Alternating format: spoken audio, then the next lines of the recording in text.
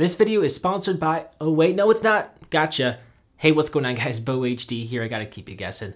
Google has released the 4th developer preview of Android N for select Nexus devices. Now there's not a lot of big changes in this dev preview, but I feel like I just wanna share the changes that are here with you because we have covered the past dev previews.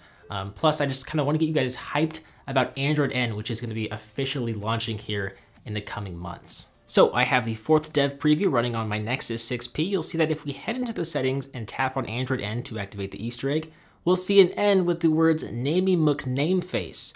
Google is trolling the heck out of us because they've put the ball in our court, essentially letting us Android users pick the name of the next version of Android N, or at the very least, suggest a name.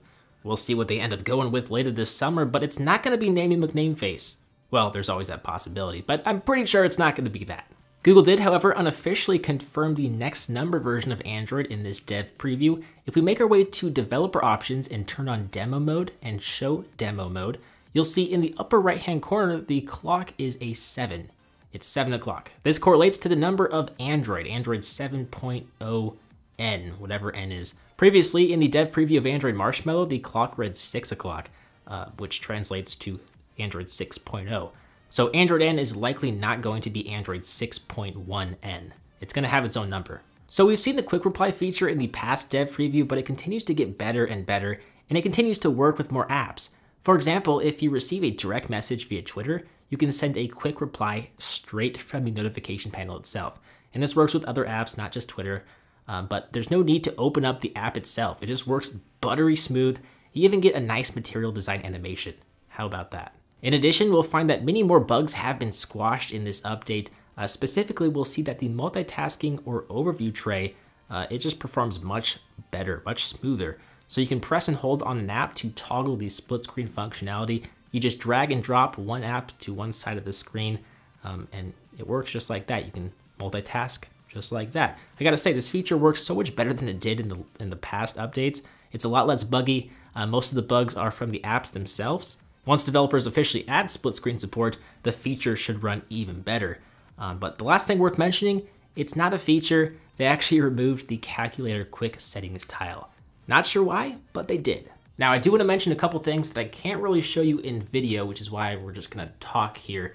Now with the 4th developer preview of Android N, Google has included the Android N final SDK with final APIs. So what this means is developers can start working on apps for Android N and they will be ready to go on day 1 of the official Android N launch.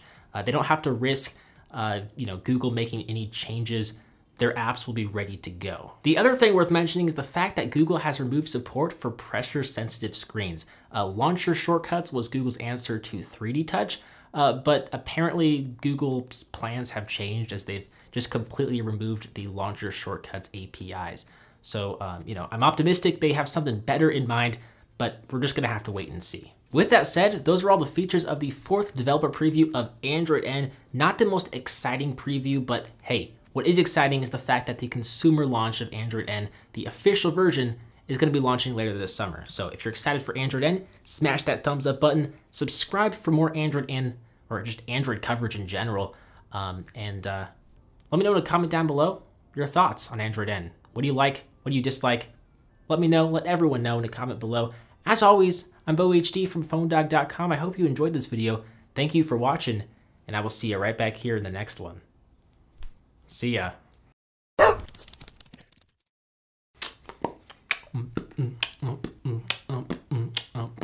I really should stop drinking coffee.